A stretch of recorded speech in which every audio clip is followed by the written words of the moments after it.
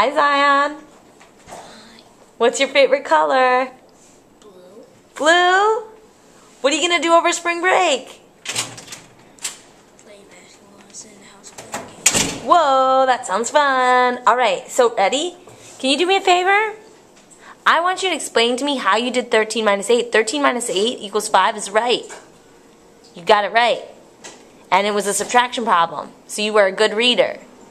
So my question is, how did you get the answer? When you did 13 minus 8, how did you get the answer 5? I got the answer 5 because I counted backwards. Show me. It's 13, 12, 11, 10, 9, 8, 7, 6, 5. Okay, perfect, perfect.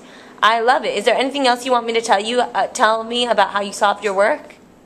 No? What about this one? I divided. Why did you divide? Because it said each bag has 9 candy. We said Bob has 3 bags. Each bag has 9 candies. How many candies does Bob have? 9 divided by 3 equals 3 because 3 times 3 equals 9.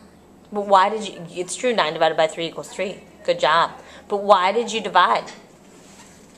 Because couldn't you have done 9 plus 3 or 9 minus 3 or 9 times 3? No, because it didn't say times or it didn't say how and all. It didn't say how many. It didn't give any clues in it.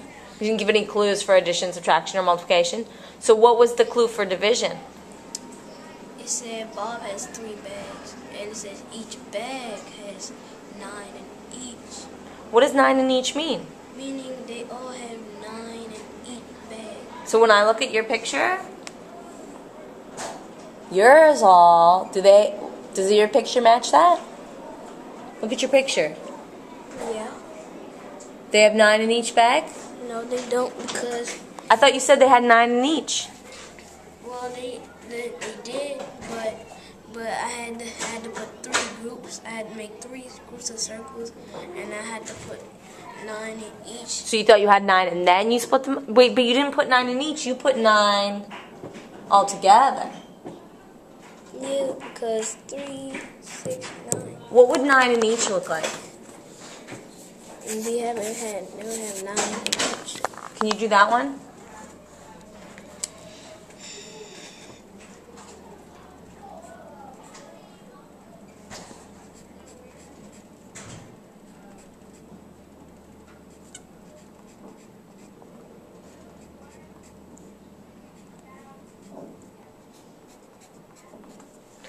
All right, so now which one do you think matches the story?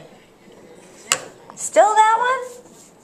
I thought you said there were 9 in each. It is. So which one has 9 in each? That one. Oh, so then that picture matches the story. This would be if they had 9, not in each, but 9 Divided by 3. all together, right? All right, good. Well, thank you. I appreciate your time. Smile for Miss Lee.